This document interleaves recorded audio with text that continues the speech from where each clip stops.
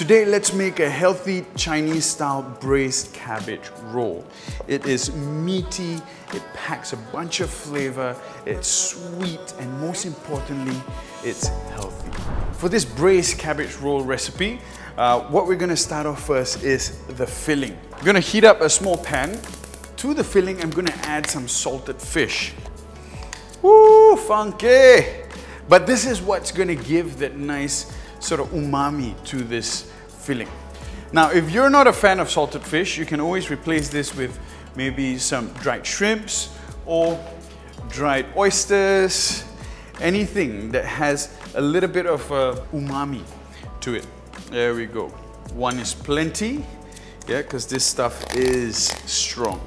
The salted fish I'm using is a mackerel salted fish.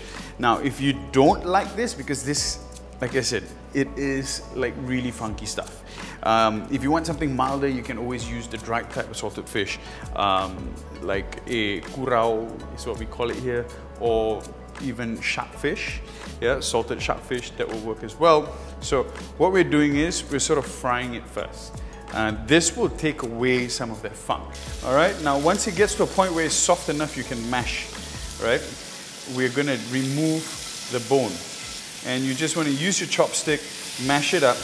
This will sort of help infuse the salted fish with the oil. We will add the oil into the filling as well. All right, turn off the heat. Let that cool down a bit before we add it into the raw chicken.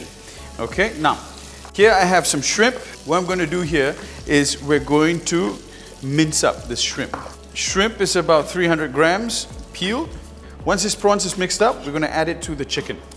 Now to that, I'm going to be adding in the white parts of 2 spring onion. I'm grating in a knob of ginger. To that, I'm going to add a couple of sprigs of coriander. Now these are all aromatics that will sort of balance out the funk of the salted fish. All right, get our salted fish in. Season. A tablespoon of sesame oil, 2 tablespoons of soy sauce. Now, if you're a non-Muslim and you're all right using rice wine, this is the time you can also marinate your meat with a little bit of rice wine. All right, now once this is done, we're gonna go in with our hands and mix everything together. This is a sort of multi-purpose type of filling recipe. Yeah? You can use this recipe even for like a dumpling recipe, you know, fold it, stuff it into some dumpling skins, and you've got a really delicious dumpling. Yeah. Now, we're gonna put this aside, and now we're gonna start preparing our cabbage. Okay, here I have the Chinese long cabbage. We're gonna remove the first exterior layer, cut off the bottom, yeah, where it holds everything together. We want this beautiful individual pieces, yeah, that we can sort of roll our filling in. Okay, beautiful. Let's give this a wash. Here I have some water that I'm just going to add in a little bit of oil. This will help give our cabbage a nice sort of gleam, yeah, once it's cooked. Water is boiling, in we go. All right, so the plan is we're not going to be overcooking these vegetables, yeah, just until it softens a little bit. So it might take a couple of minutes, yeah, because the stem for this cabbage is quite thick. Now, once it's nice and soft, remove it from the boiling water and set it aside. All right, so now while the cabbage is sort of cooling down, yeah, we're going to start preparing the braising liquid. We add in some oil. To this oil, I'm adding in about 8 cloves of garlic, and let this slowly just turn nice and golden. If you're preparing this ahead of time, what you'll have to do is sort of cool this cabbages down. Shock it in ice water, and then you can roll your chicken in. But because I'm doing it straight away, I'm just going to be rolling it in this hot cabbages. Take your filling, sorry, this way, roll, tuck it in, just like making a, it's exactly like making a spring roll.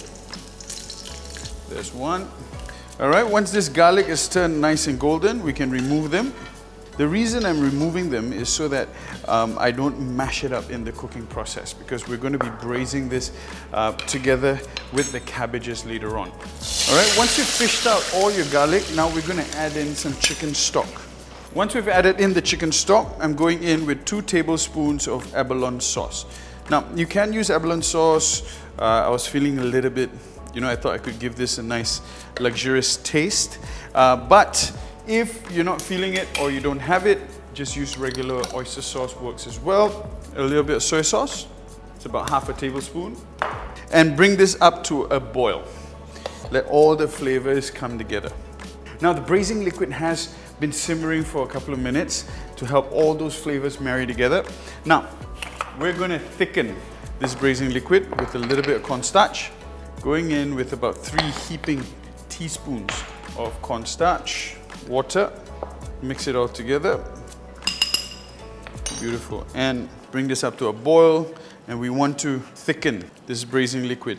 Okay, to that I'm going to be adding about 1/4 cup of goji berries. And now we turn the heat down and we place our cabbage rolls into this braising liquid, and this is going to cook our filling. Turn the heat down to a gentle simmer. You want to cover with the lid so that it helps steams inside. We have a lot of the filling left over, and I intentionally made a lot more of this because my kids love wonton and dumplings, right? So if you're just making this and you don't want to have any extra, you can cut the recipe down to about half and just finish it up with as many cabbage rolls, because when you buy a whole head of cabbage, you're going to get a lot of rolls. About 15 minutes into the simmer, I'm going to be returning the garlic back into the wok, and that will slowly braise and soften the garlic. Now, if I were to add the garlic in from the beginning all the way till now, chances are it's going to smash up. All right, now let's have a look at this. Beautiful. Using a chopstick or a thong, gently remove your cabbage rolls. Now you can spoon over your braising liquid. All right, ladies and gentlemen, and this is a healthy cabbage roll.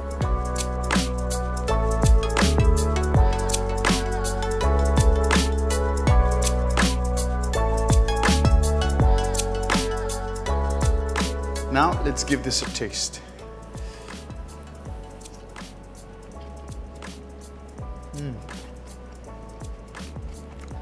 You get the sweetness from the cabbage. Now, this cabbage is known to be sweet, especially when you braise it for a long time. And even after braising it for a good 20 minutes, you still get that crunch, yeah, on the inside, and you get into that filling that is so tasty, meaty. You have that hint of salted fish there. And with the sesame oil, the coriander, the ginger that we put in, it's absolutely delicious. And after braising the cabbage in the abalone sauce for a good 20 minutes, the cabbage sort of absorbed all that flavor from the broth, making it a dish that's really packed with flavor. So simple to make, so healthy, but delicious.